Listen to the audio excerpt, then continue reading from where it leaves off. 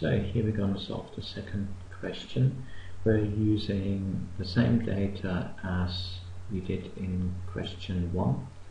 So we can see the same table as we saw before, and therefore we use the similar Excel spreadsheet. So what we're now supposed to do is we are supposed, question 1, supposed to calculate the correlation coefficient, and we know what the solution should be, negative 0.8366. It also says we should do the calculations by hand, and of course you should, but that doesn't make very good television. So therefore what I will do is I will solve it in Excel but show you exactly what the steps are that are needed. So here we see our price and our share. We'll get back to that spreadsheet very soon. So how do we calculate the correlation? Let's start with part 1 here. You know, the correlation between the two random variables is going to be calculated by calculating the covariance between the price and the market share. Let's call that M. So the correlation between Pi and Mi divided by the square root of the product of the two variances. So we have variance of Pi times the variance of Mi. So these are the terms we need to calculate, the covariance between the two and the two individual variances, and then we just need to plug them in. Now the variance you should know. Let me just write it. So we'll plug values in here once we get there, and then we get the solution. But first, what do we need for the sample variance? So the sample variance, S square of P, is going to be 1 over n minus 1, because we are using a sample, times the sum of Pi minus P bar, and that's squared. And the same for the variance for Mi, so I'm not going to write that down. And we need the sample covariance for P and M. We'll label that as Pm, and that's going to be again 1 over n minus 1, and then the sum of Pi minus P bar times Mi minus M bar. So let me just do a little side calculation with these factors. We have I'll just do that here. We have something in the numerator and something in the denominator. In the numerator we will have that factor 1 over n minus 1. 1 over n minus 1. And in the denominator, you can see we have the variance, and the sample variance has a factor 1 over n minus 1. So we will have the square root here of factor 1 over n minus 1, then some calculation, and then for the second variance we'll again have 1 over n minus 1 times something else coming on. So here, down here, we will have 1 over n minus 1 squared underneath the square root. Then we take the square root. That means we will just get 1 over n minus 1. So we can basically cancel 1 out and cancel the square root out. And that means we have 1 over n minus 1 both in numerator and denominator. That means they cancel each other out. So really all we need is the sums. Right? We need in the numerator, we need this sum here, and in the denominator we need this sum times the sum for the m variable, and then we need to take the square root. So that will just simplify our calculation slightly. That means less opportunities to make mistakes.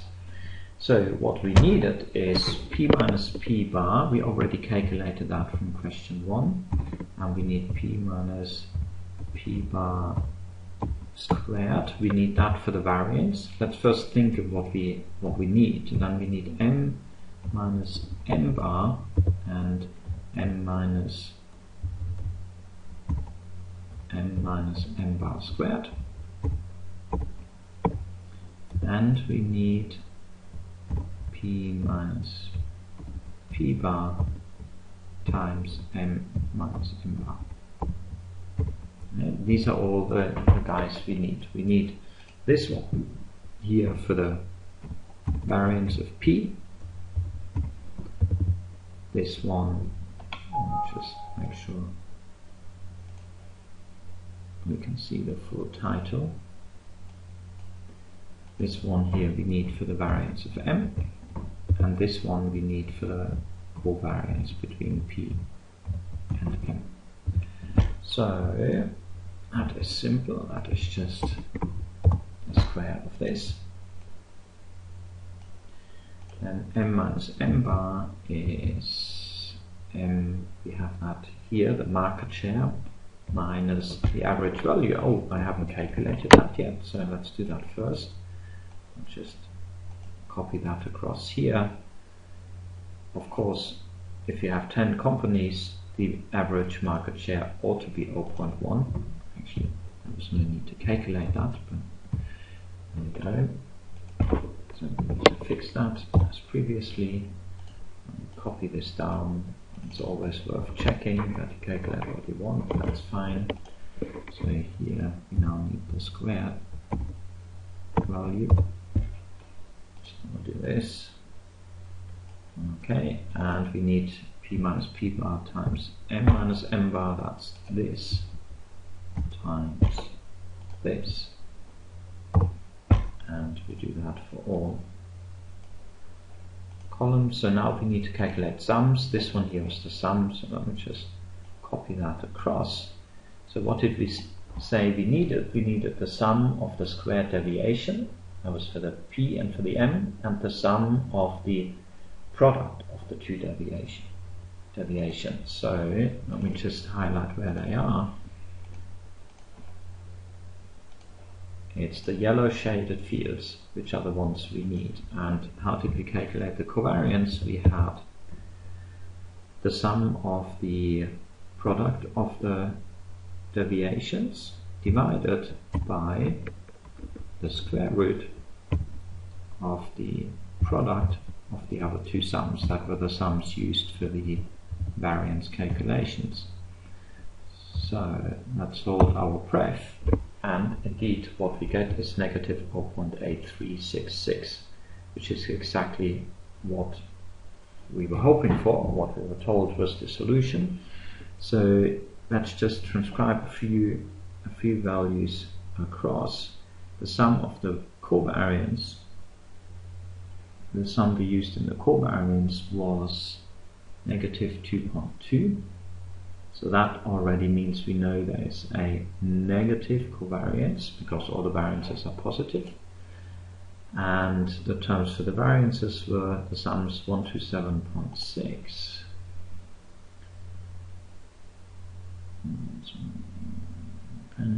127.6 times 0.0542.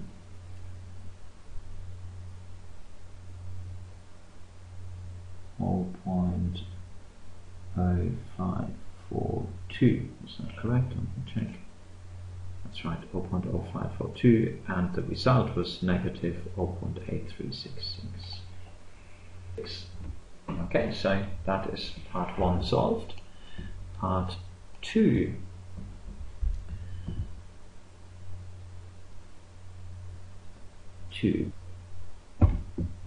So what we want in the second question is we want to estimate a regression line. Certainly here's y as a function of x. Remember, y is the market share, x are the petrol prices. So we have, let's use, instead of y and x, use our p and m we used beforehand. We used p and m. Okay, so we continue using that. So So the market share is a function of the price. And we know we need some error term here. We want these estimates now. So let's recall how we got sample estimates for these two guys, the intercept and the slope. We had our sample estimate for the slope was the covariance of mi and pi divided by the variance of pi. And then we also wanted the sample estimate for the intercept, a hat. That was the sample mean of the dependent variable, that was m. So we have m bar minus the estimated slope, p hat, times p bar, the sample value, sample mean for the price. So before we calculate that, let's do the little trick with the 1 over n minus 1s again. For the covariance calculation,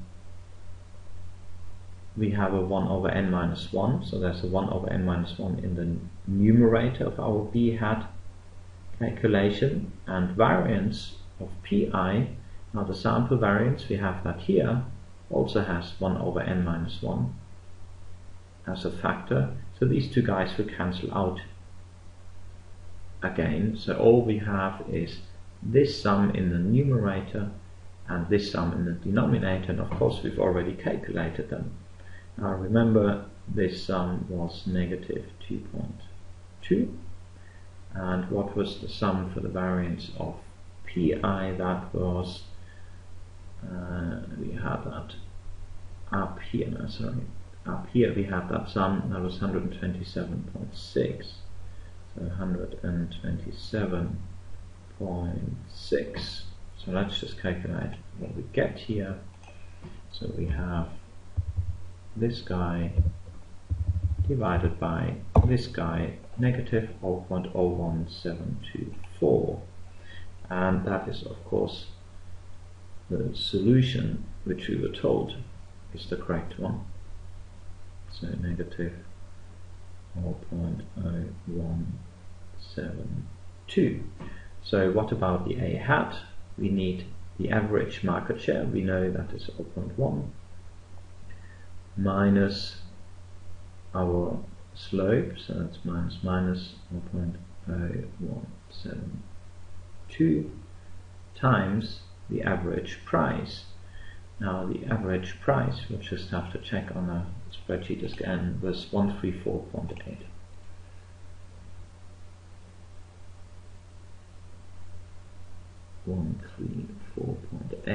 And the solution here is, here we go,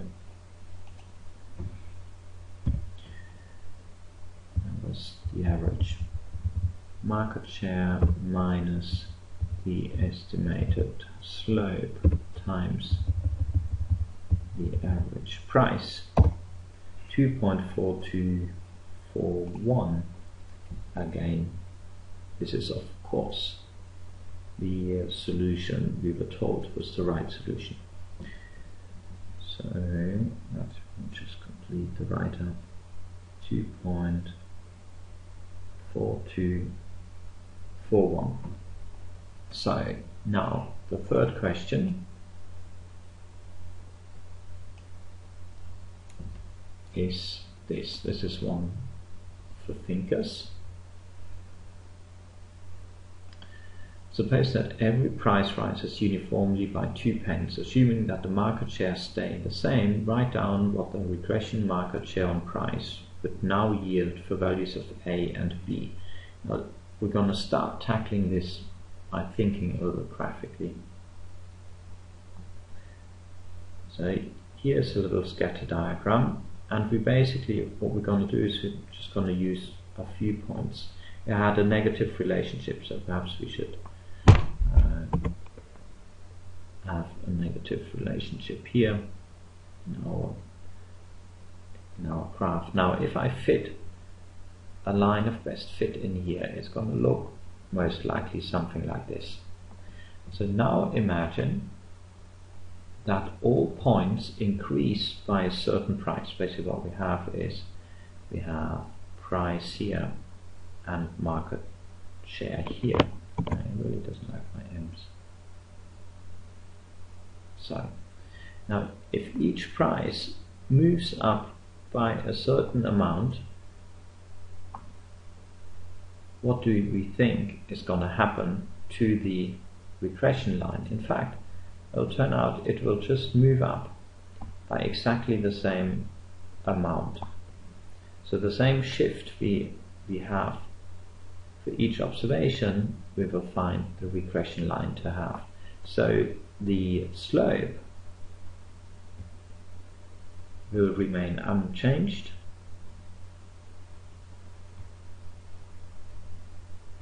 and what happens to the intercept? Now remember, so we said the slope will stay the same. So our new intercept, let's call it A hat new, is going to be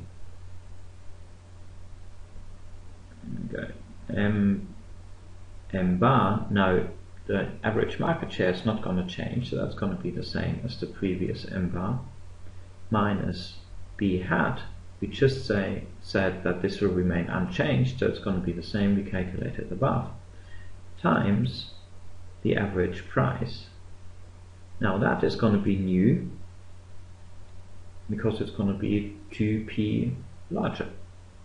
So here we can just calculate, have a new calculation. That's going to be 0.1 minus 0.0172 times a 2p higher average price. That's 136.8.